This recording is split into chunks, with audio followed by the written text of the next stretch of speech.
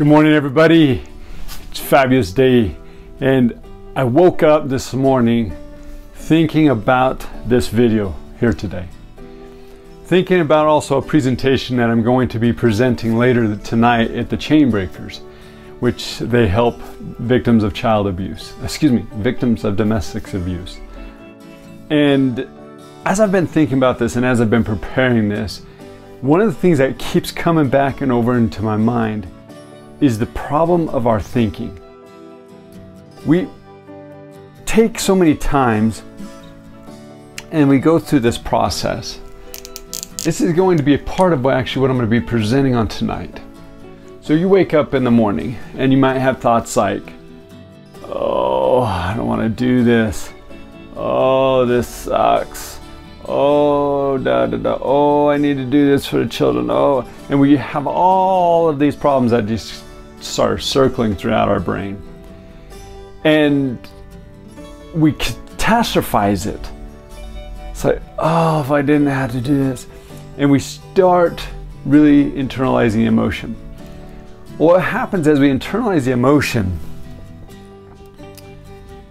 is we are taking that emotion, and those who've been here with me for a while, I've talked about this before, but it keeps coming up over and over again.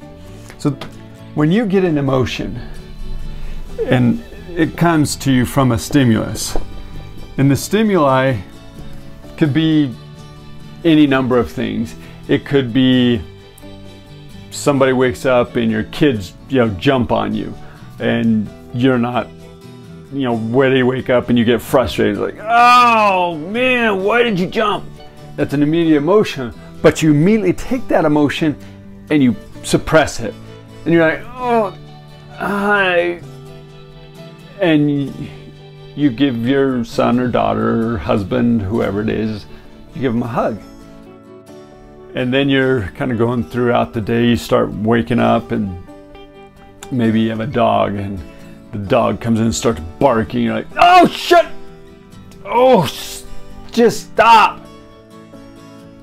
And there's some more emotion that we just suppress. Then we really start getting going and we're working on the dishes and we drop a dish and it breaks and it's like, oh man, why? Yeah, why? And instead of letting it go, we suppress it. Now, I'm not saying that every time you feel emotion, you go, oh, and then you act on it and you scream and yell and throw a fit. That's what I'm talking about. But it's recognizing that emotion's coming in and we need to take a turn to channel it. Well, that stimuli, those emotions, not the emotions that come in, but the stimuli that comes in affects how we take that emotion. And a lot of times we take and we bring it in and we bury it. And we just bury it somewhere down here. Well, what happens right here? Stomach pain. Oh man. Everybody puts their emotions different places. Some it'll be in their stomach, some will be in their shoulders, head, throughout their body, knees, back. I mean, we store emotions to suppress so that we don't react in a negative way, which is good. But the problem comes is when we don't let go of that emotion that has been developed, that emotion that's right here that's creating that pain. And if we don't let go of that emotion, then we pile it on with more and more. Like we say, here is the dog, here was the children, here was the dishes that broke. Well, all of these emotions now are buried up to here.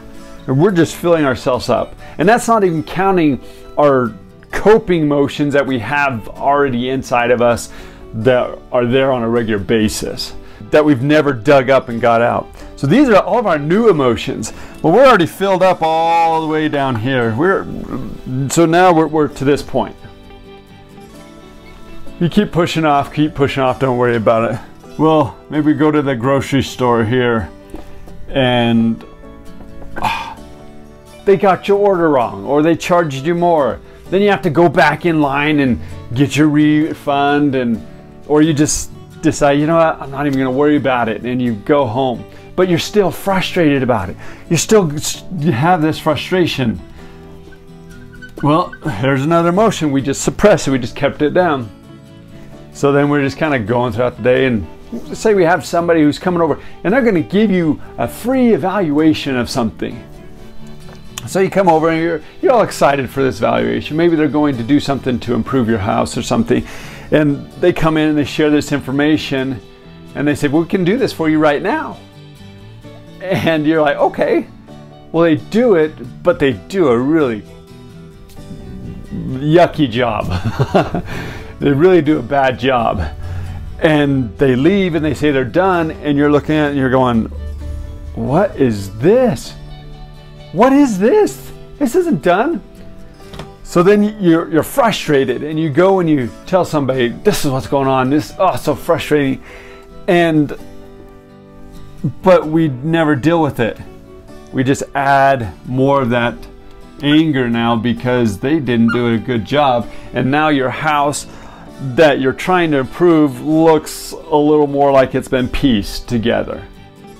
Oh, so frustrating. So now it's towards the evening. The kids come home after school and there's just a fighting is going on. You're like, stop fighting. And this daughter does this or this son does that, and you're just like, oh, and that emotion just keeps building and building and building. Well, then all of a sudden something happens, and it's probably the smallest thing throughout the whole day. And maybe it's something as simple as your daughter comes up and tugs on you, and you go, what do you want? Leave me alone. Will you stop bothering me? And you take it out immediately. All of this emotion is now being dumped on this child. All of it. Now you're just letting go because you've built it up and it's got to go somewhere, and you just start dumping it. And you just,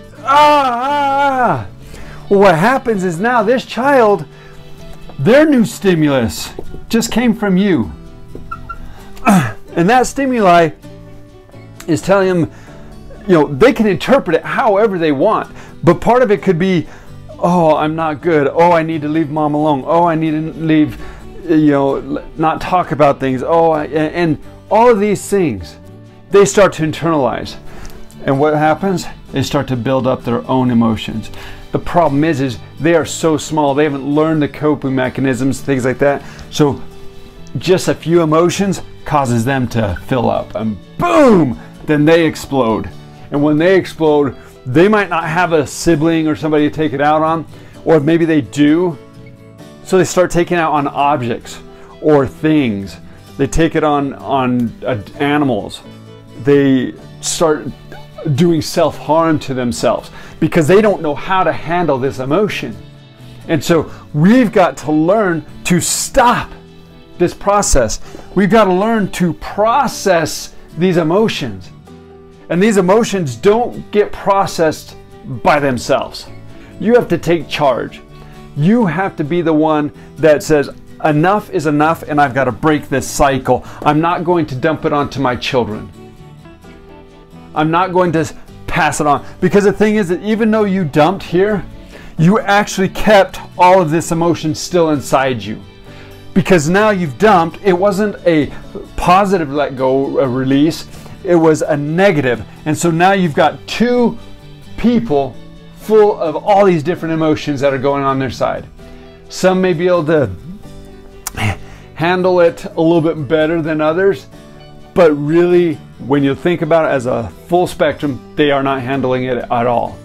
They surprise you. They may be saying coping mechanisms and doing things that make you think like they're handling it, but in actuality, they are not handling it at all. And we need to stop this. And I've talked about this before. Journaling is one that you can stop this process. When those emotions come up, you have a pad of paper and you start writing. You just write and write and get those feelings out of you. But after you do that, so that they don't stay inside of you, you need to build. You need to build with positive things that are going to uplift you. Dancing, singing, listening to scriptures or motivational talks and all of these different things. You need to build so that then you are letting go of this negative emotion in the proper way, because you're writing it down out here on this little book, and then you can tear it up and destroy it and throw it away. And that way you are now being able to handle what comes the rest of the day.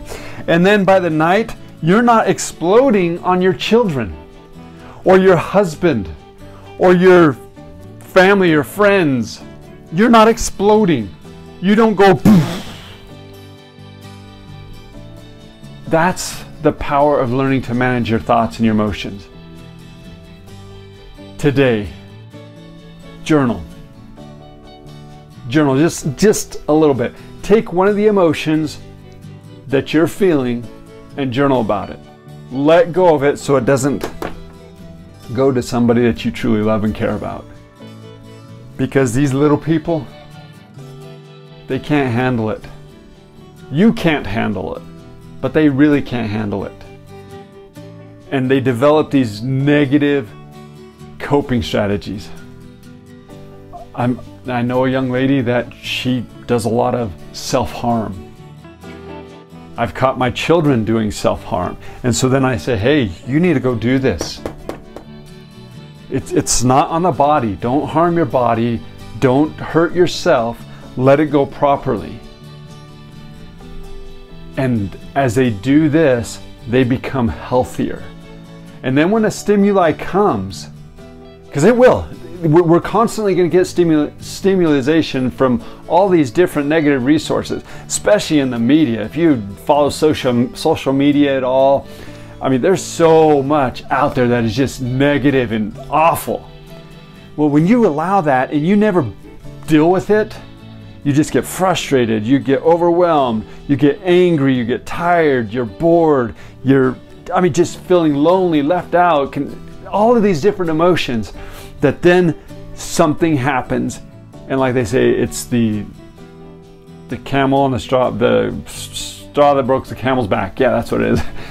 That simple phrase is why it's so true, is because then we haven't learned how to deal with it and handle it, and then we explode. I had this happen when I was younger. My best friend was, he was kind of always teasing me. And this was before I knew any of this. And he's just razzing me. And I could learn like, hey, no big deal. Well, then he turned to my sister. And I don't even remember what it was he did, but it was just something small. And I exploded. And I remember grabbing my friend and I threw him up against the wall. And I held him against the wall. And I told him, I said, don't you ever talk to my sister like that again. And I saw fear in his face. And afterwards, after we'd calmed down, he's like, dude, whoa, I'm sorry. I didn't know, I'm sorry. I didn't realize I had hurt, and he just didn't know.